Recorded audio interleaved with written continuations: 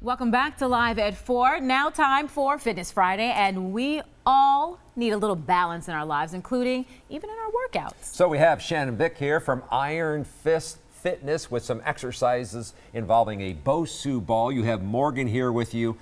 Please don't make us try this. We're just looking. We're total spectators today. Get to spectate. So Bosu stands for both sides up, because you can do exercises on the flat end and the round end. Okay. So Morgan's going to do a plank, and we're going to hit a little bit of glutes here and core.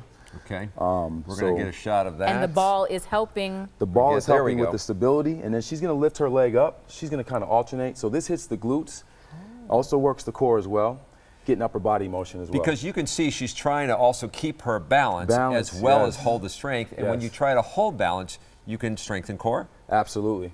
Well, this is all about core, right? All about core.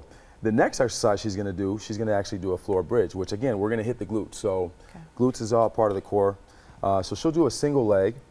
And typically what you want to do here, when you lift up, you want to keep this leg parallel to that one. Yeah, that's hard. Oh, just parallel. Yeah. Okay. Sometimes that way it's a little bit harder, as we see. So, and you want that side of the ball.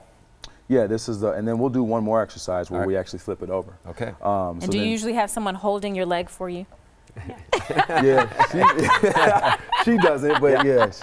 But for most clients, yeah, we have to, because sometimes they'll lift it all the way up. Right, see, that's what I was thinking. Right. Oh, you're saying, so, okay, the difficulty is in. Let's try it on the other way. Let's flip it around. So we'll flip it around here.